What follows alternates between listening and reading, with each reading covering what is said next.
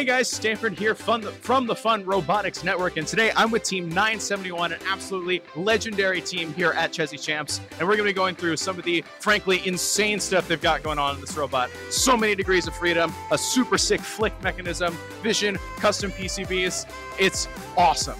And we've got Mac, Justin, Max, and Eric here to help us out with that. So stay tuned for all that and more in another episode of Behind the Bumpers. This video on fun is brought to you by viewers like you and also in partnership with the following. AndyMark is your one-stop shop for all your robotics competition needs. Celebrating 20 years of quality robotics parts and superior service, AndyMark employees have over 200 years of first-team experience. From mechanical and electrical products to tools and hardware, head on over to andymark.com for high-quality and affordable solutions. First Updates Now has become the Fun Robotics Network. Check us out at funroboticsnetwork.com and all the social links that you see above here. And check out some of our new merchandise options that are both fun and robotics related as well too, both on our website and right underneath this YouTube video. All right, Matt, take it away. All right, so we're going to start with the drivetrain. So we are using a tank drivetrain with 2 Krakens on each gearbox to power it. We have 2 Coulsons on the corners here, 2 thin Coulsons, and then on the middle we have these custom static wheels that we made from 3D printed parts and some hubs, and then some just like static material. Not really special, just kind of like a standard tank drive. Moving on, we have our intake here. It's a over-the-bumper intake. We used these polycarbonate rollers covered in silicone rubber as the rollers. For the hubs, we custom made these 3D printed hubs that we can easily kind of just screw on to the side here and hot swap them easily whenever something breaks. All right.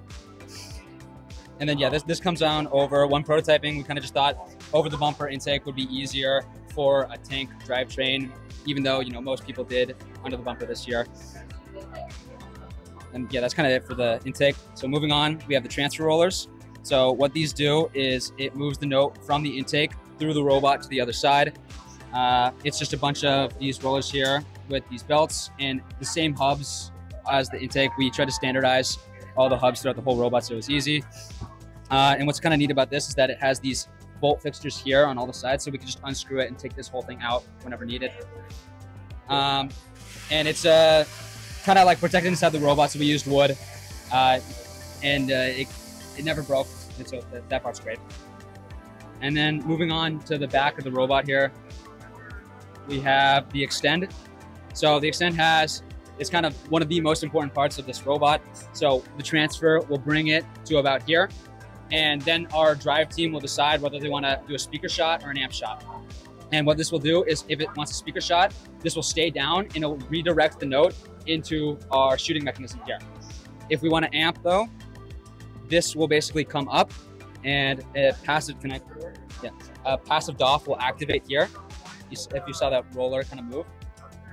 So what that does is it redirects the motion of the note to instead come out this way, and it will come down through here into the amp. And then in order to have the extend actually come up, we use these pulleys that run through here and attach onto this gearbox on both sides. And then the pulley attaches onto the extend with these 3D printed parts here, and we kind of just move the belt up and down whenever we want to move the extend up and down, and that's pretty neat. So once the nose is loaded into the catapult, our whole catapult is on a turret and an altitude. We used a herringbone gear here, because it allows it to locate side to side, and we've seen success before with this gear. So what it does is we'll move this into the slip. The slip just helps it load in. Once the note gets in, we have a little wheel here that helps get the note all the way in and fully seated. And then once we get ready to shoot, we'll use our cameras to localize and aim the catapult to wherever we want. And we'll just fling the note out. For our climber, we're using a pivot design. So we have this on a ratchet right in the gearbox here. So it can only go one way. I'll fully unspool one way and then respool down, so ratchet.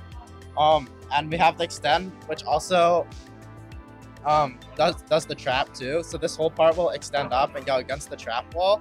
And we have these single one-way bearings on these wheels that allows us to pull up on the trap without flipping down while we're still at the starting part of the climb.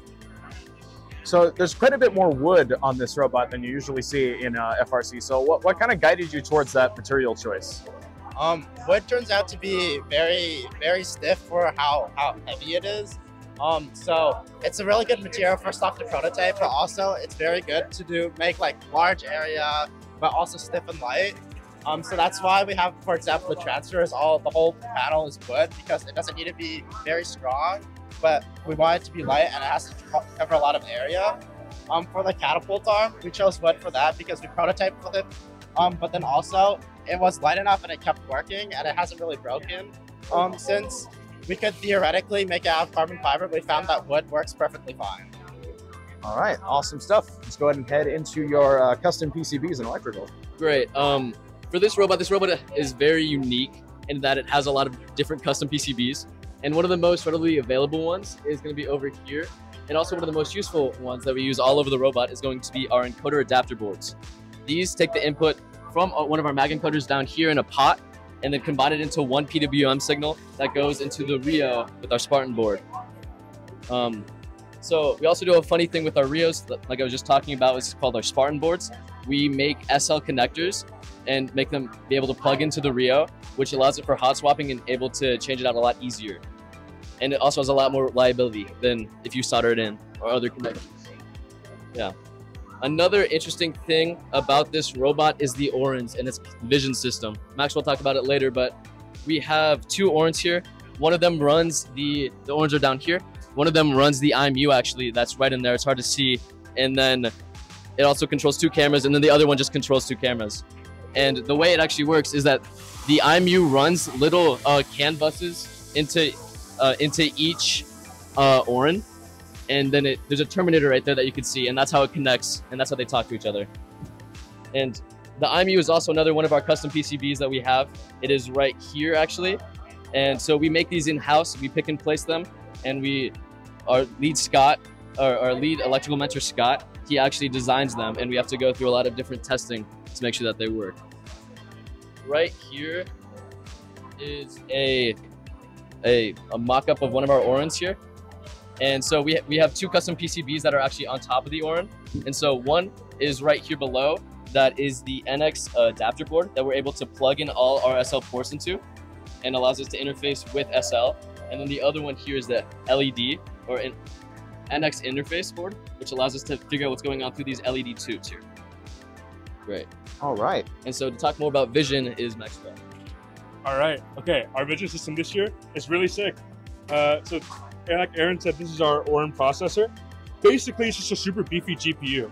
And so what we did, we spent pretty much all of the off-season last year rewriting an algorithm, making a custom algorithm to do apotype detection, all on the GPU. So this thing runs like super fast. This thing runs one of these Orans runs two cameras. You can see the two HDMI. It runs 60 FPS at 1440p. Oh yeah, you're right. 60 FPS at 1440p per camera.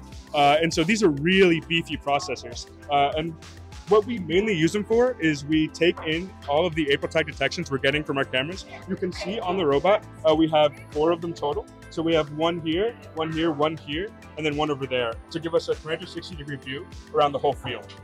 So this is great for localization. And so we feed all of that apotype data that they're all picking up on each of these cameras. We feed it back to the Orans, and then they do all the custom processing along with the custom IMU that Aaron showed you, and puts it all back to the Rio. And then that uses it for the turret, so we can automatically aim at the speaker from wherever we are. And we also use it to shuttle across the field. We automatically aim towards the amp. And so that's a really cool part of our vision. We spent a lot of time working on that. We have learned a lot of cool things. Besides that, we run a lot of interesting controls on everything. Everything here is tuned super well. It's made to be super accurate. I don't think we've ever had controls issues on this robot. Everything's been really smooth with our software, and everything's super cool, basically. All right, let's go and get this thing on the ground and see this thing in action. All right, so we're gonna start off. We're gonna intake a node first. As we see, it goes through the transfer and it's stored in the extend here. And first, we're gonna do the amp shot. So the whole extend will lift, and then I'll just feed through, straight through. Then we'll intake another node to show the speaker. This time, since it's down, the passive buff is not activated, so it goes straight into the catapult.